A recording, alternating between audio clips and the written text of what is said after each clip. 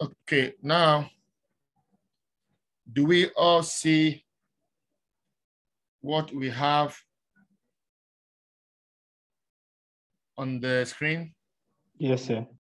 Okay, so today, if you want to write this down, the topic is employees and business ethics. Employees and business ethics. And why we are doing this is because in the definitions, we said ethics and values are right of stakeholders, which are not written in any law. So the first stakeholder, we are trying to explore their ethical issues is employees.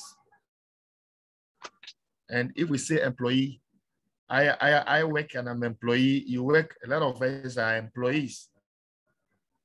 So this topic is dealing with issues that no law talks about and is gray area, and therefore we want to ensure that ethics come in and regulate it.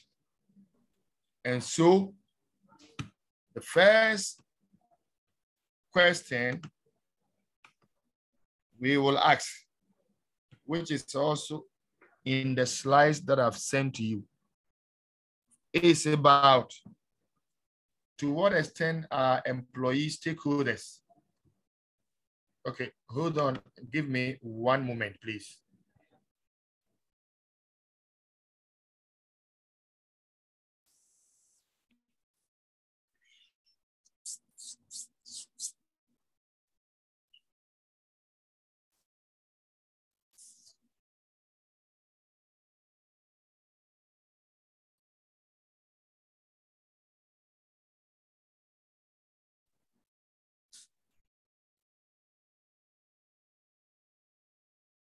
Trying to answer is, in what way can we say employees are stakeholders of firms? And when we say somebody is a stakeholder simply, or the word stake means,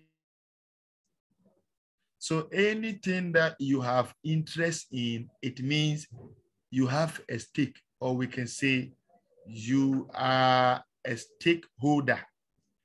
So when we come back to employees, we will try and ask the question, are employees stakeholders of firms? And the answer is yes, because they earn their wages, they earn their salaries, they earn their livelihood on the firm. So if suddenly the firm goes out, runs out, man, it can lead into a lot of complicated things, unpleasant things. That is the first thing, all right, that we confirm and affirm and approbate that workers are stakeholders of firms. A moment, please.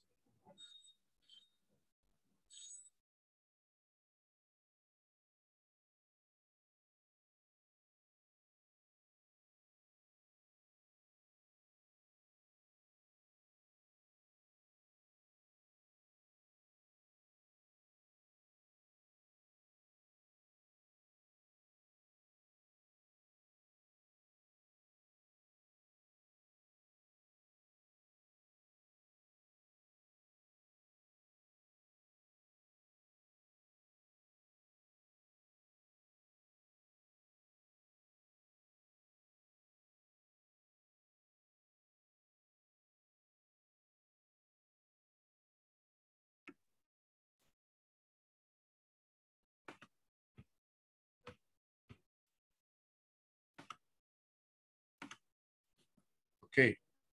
So tomorrow, if I ask you, why are we saying employees are stakeholders? You explain that employees have various interests in firms. And among these interests are earning wages, earning salaries, depending on the company for their medical treatment, what have you, and a lot of them. All these things connote interest. Connote interest. Now, the next thing after that I will ask you tomorrow is that what areas are the ethical concerns between employees and employers? What areas bring ethical challenges? And the first one that I'd like everybody to remember tomorrow is the number one here, which I'm underlining, and it means, or it is known as assumption behind HRM and reality. What that means is that today they say, we don't talk about personnel management, we talk about human resource management. It means that manage the total worker, manage the total employee. But what the ethical issue is that even though that it is assumed that the worker today is a higher personality than before, but we do not see this on the ground. So because we do not see this on the ground, that is what makes it unethical. You've moved from personnel management and you're talking about human resource management. But in reality, we don't see that employees are at the heart of institution. In fact, whenever there is inflation and profit is going down, you will hear that the first people they were asked to go home or reduce their wages, benefits, and allowance will be the human beings. So business ethics is trying to say, you have promised to treat the employee in a very special way, but we don't see that on the ground. And therefore, when it comes to what human resource says and what they do in practice, there is a wide variation. That is what it means. So if you listen to the news in Ghana, you might have heard about a week ago that the Ministry of Finance was on air saying that if you are working with the government, you're traveling, they're gonna cut business class ticket. They should do a lot of meetings online. They're gonna cut this allowance, this allowance, this allowance. A lot of them you cannot import V8, plenty. All these things pertain to the employees. The question is that, are you saying these are the only leakages in the public sector? Right? What about assets which are not useful? We have to sell them. What about overlap of work people are, and so on and so forth. So the first one says, business human resource management is saying that they're going to treat workers as the lords and kings, but we don't see that one. For example, these days, when you go for interview, people are trying to find out where you've worked in a team or how you can demonstrate that you are really a team player. And people are saying that, but if you overemphasize on team playing, are you not taking away people, individual ingenuity, individual identity, individual innovation? Yes. So because these things are going, business ethics is saying that no, what employees promise to treat human beings as HRM and not personnel management is a mere rhetoric, and therefore it's ethical problem. If you promise somebody on paper, on air, you don't do it, it's an ethical challenge. That is the first thing. Assumption between human resource management and then reality on the ground. That's number one. The second thing is known as, look, you can write this down, employees' right to freedom from discrimination. Okay. employees' right to freedom from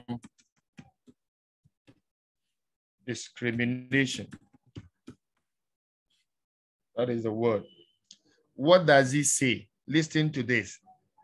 It says that no worker should be discriminated against at work. So anytime we see discrimination, it means we are behaving unethical. That is the first thing you will have to know. Now, then you will say, Mr. Lecturer, can you explain instances of discrimination so that we can understand and know that indeed this is unethical practice? Yes. So look, now,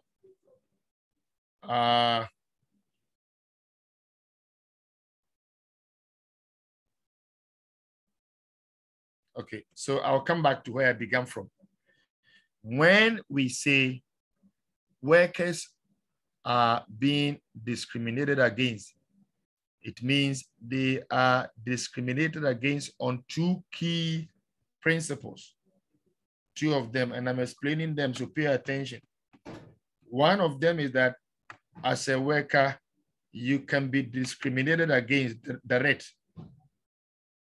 or as a worker, you can also be discriminated against indirect. Now look, anytime any of that is meted against you, it is consequential to discrimination. The first one says direct. What does direct discrimination mean? Direct discrimination means that, look, you have been discriminated against, and that discrimination is already written on paper. That is what makes it direct. For example, if let's say there is a vacancy publication in the newspaper, and then they say, if you are above 45, they're not gonna employ you. Listen to me. Anywhere you go and then you're not retired, but they said if you are more than 45, they cannot employ you. We call that one direct discrimination. If the company cannot prove that if you are above 45, you cannot do that work, then even though no law on earth tells them to who to employ, who not to employ, business ethics will come in and say, man, you are being discriminatory. The reason being that this very job, somebody under 45, somebody above 45, both of them can do. And you are depriving the person over 45 his or her right to earn a living. So that is direct discrimination. Okay. So simply discrimination written down. And when the employer cannot justify, why are you saying that when somebody is, I mean, we know that when people are over 60, sometimes they are not well. That one, it makes economic sense that you're likely to incur more money on medical expenses and all that. So it's okay to let them go home and rest. But if you say, if you're about 45, 40, we cannot do this for you, this, that, business ethics will come and say, yes, there's no law that forces you to employ anybody. No law gives you any age in this world. However, if you cannot justify why somebody over 45 cannot do this work, you are being discriminatory. The second one is called indirect discrimination. Indirect discrimination means, look, this time around, the discrimination is not written down that if you are 45, you cannot do this work.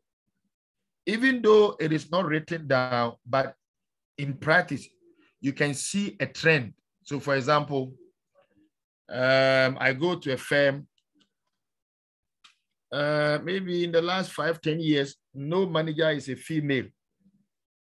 So something would tell me that in this company, They are not making any attempt to promote women, even though they've not said it. But I can make an ethical case that I don't understand why. Because these days, even in situations where there's no any woman, they can make affirmative action quickly and get a woman. So I can say that this firm is biased. It's biased towards women. Even though they never said it, but I have systematic evidence to believe, and that is equal to indirect discrimination. For example, if you take leave for 1 week, and when you went back to work, something important, perhaps they've balloted for a key decision which affects you, or they've shared something important they didn't give you simply because you were not there. You can tell them that they have indirectly discriminated against you. Why? They waited when you were not there, even though they didn't tell you that, oh, it's because you were not there. But something that affected you, something that you would have been involved, it happened when you're not there. And you can say this is discriminatory. So whenever there is absence of discrimination, then it means that the employers, the companies, we see them to be equal opportunity employers. That is the ideal situation, to become an employer of equal opportunity. Anything short of that is criticized as being unethical. Now, so look at these things. So it means that don't discriminate against anybody unless otherwise you have a very justifiable reason. Now, let's look at something. So I'll come back. So disability. Today, a lot of disabled people are now working. Business ethics is saying the law is quiet, but we want to find out the work that people are doing and they earn a living. Are you saying that every disabled person cannot do? If you cannot prove, it means that you're discriminating on the basis of disability. All right? That's number one. Two, I talk about age. If you are above 45, you can do something. What is the likelihood that 45-year-old person and 30-year can't do this work? No reason. This is discriminatory, which is what? Written. Like that. Now, let's come back. There are some examples here. Let's go to the case. What does it say? It says, suggest 4 examples of practices that will constitute indirect discrimination on the grounds of sex and color.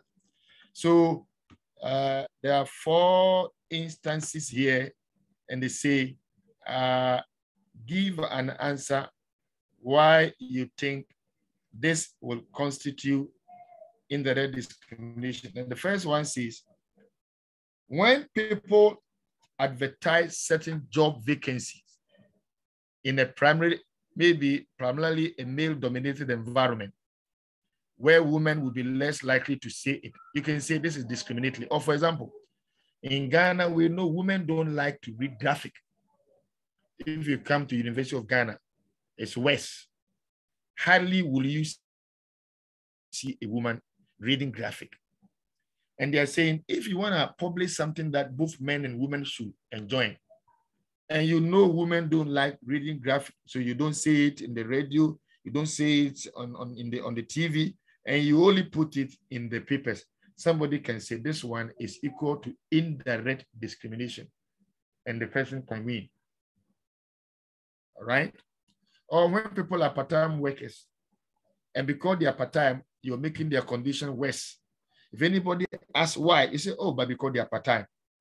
Business ethics is saying that it's not the best. Or the age limit. Or maybe during interview, all right? Maybe women are there, and maybe a panel member will ask, when are you planning to have a family? Now, business ethics is trying to say, if the job has nothing to do with The question is about banking work. You are interviewing me to become accountant. It has nothing to do with, and you ask me that question, I can charge you of indirect discrimination. So these are 1,001 things happening to a lot of workers, and they are not aware. Okay, so that's all about number 2. Now let's go to number 3 thing that employees. So this is number 3, is 2. Number 3, right to privacy. Now listen to me, ladies and gentlemen. What this means is that the fact that a company employs you doesn't mean every information of yours is theirs. No, it's not true.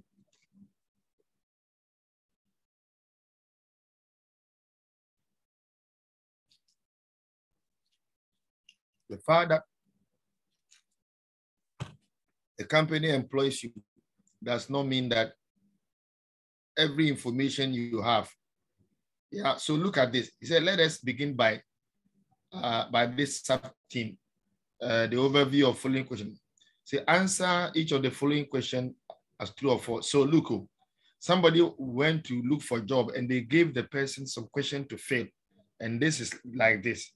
The first one said, I wish I were not bothered by the thought of sex. All right, so take true or false. Second, I am very strongly attracted by members of my own sex. It's talking about whether you're gay or not. Yeah. Yes, sir. Okay, a moment, please.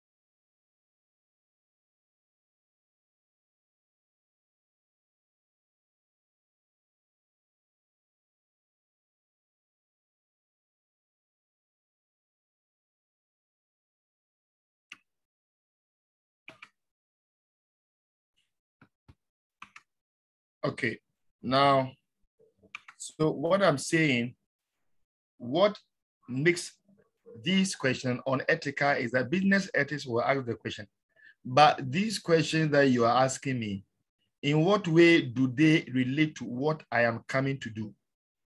That is what I want to draw your attention on. What way? Okay, that's it. So, and then business ethics is trying to say, everybody has right to privacy. Every worker has right to privacy. And look, privacy means that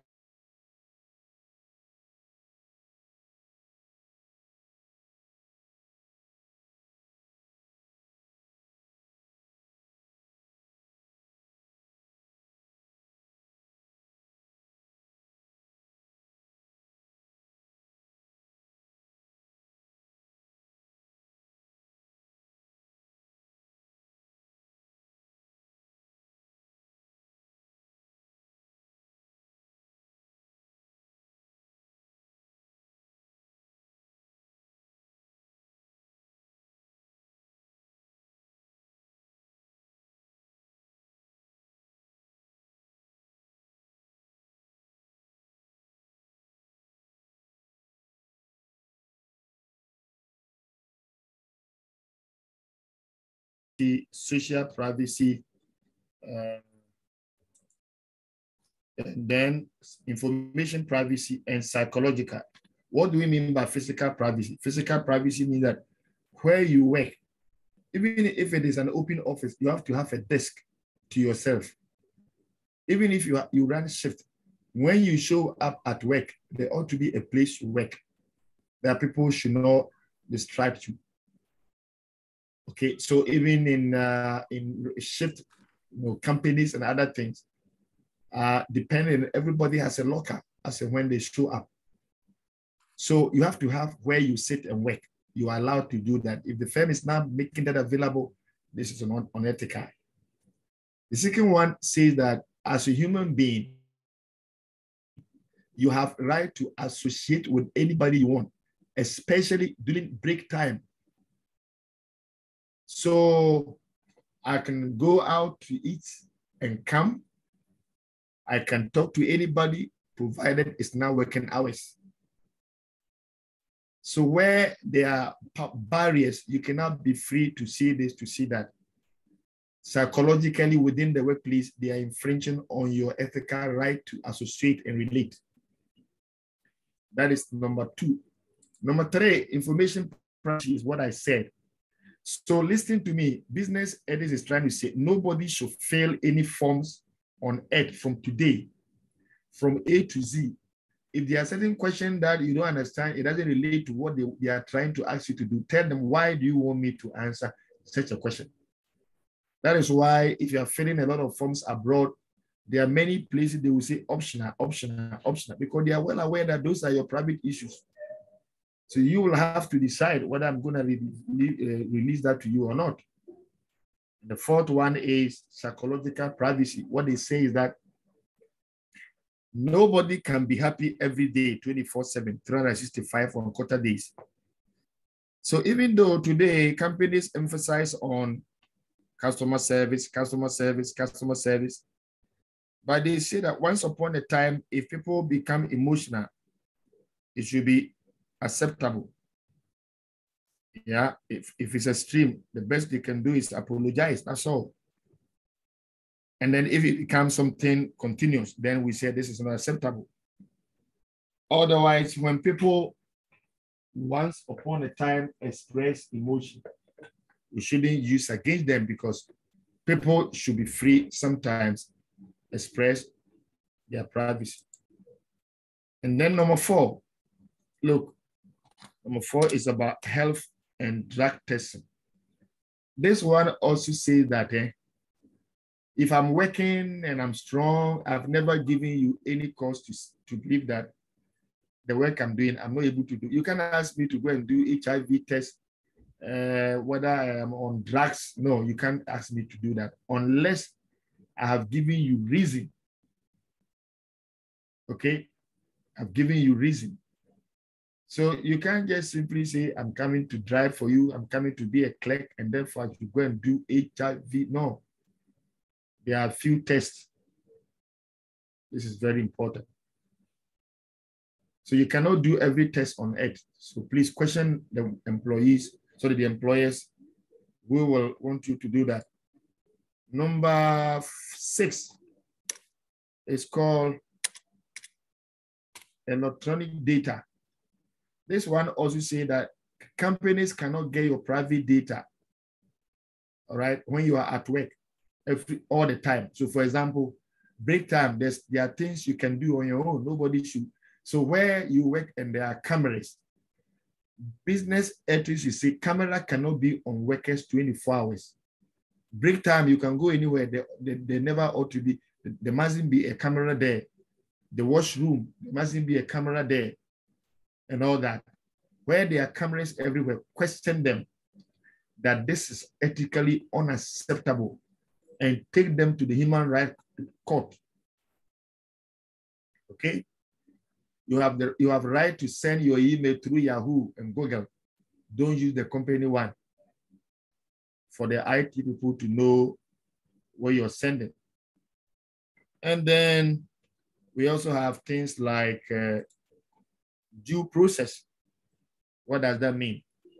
They say everything that happens at the company and you are not informed in advance, they don't give you time to hear, think about it. It means they are forcing it on you. And we call that one duress or coercion. And this is ethically unacceptable. Then it's another one, employee participation. What they are trying to say is that you or your reps should be in meetings that concerns you in the company. You should not be excommunicated at all, either you or the association. A rep must be. And then the last but not the least, okay, is about good working condition. You're entitled to work at a condition that your health will not be injured. Will not be injured. And then I think we even have excessive working hours. So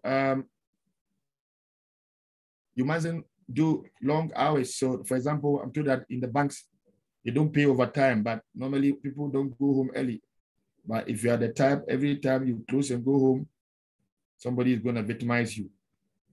Those things are not acceptable. And then business ethics also talk about flexible working hours. But that one, these days, because of the COVID-19, people are not used to. Okay, so this is basically about a number of things that, because we are not sure,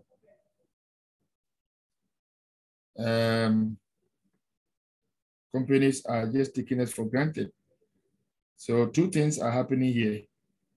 You are going to be managers, and then you need to watch these things. And then as you're going out, you should also watch if somebody is doing things against you. But you don't become angry though, but you take your time and then you respond or you ask questions about why are they trying to let you do certain things.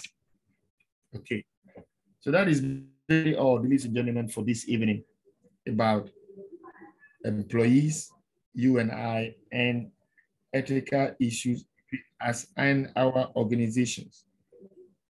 That's all. If anybody has any question, I've sent you all the slides. Who is the class rep among us? Somebody send me